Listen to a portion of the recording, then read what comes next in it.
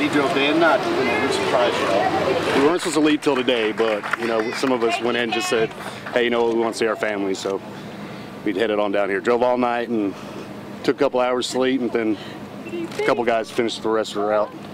Is it a good surprise? What was it like? Were you surprised? Yes. What did you think everybody was doing in the gym today? I don't know.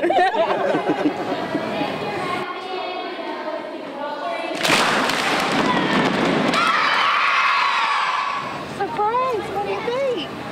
Was it a big surprise? Mommy gotcha. What do you think? Surprise!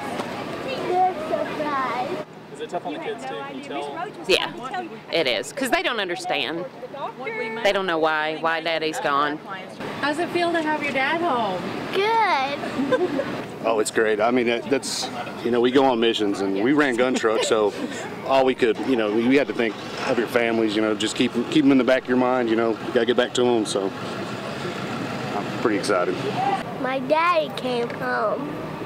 What do you love about your daddy? He's fun. Does he look different? Yes. What does he look different? He's taller than his own truck. So he grew while he's gone? Anything you want to say to your dad? Love you. Love you too, baby doll.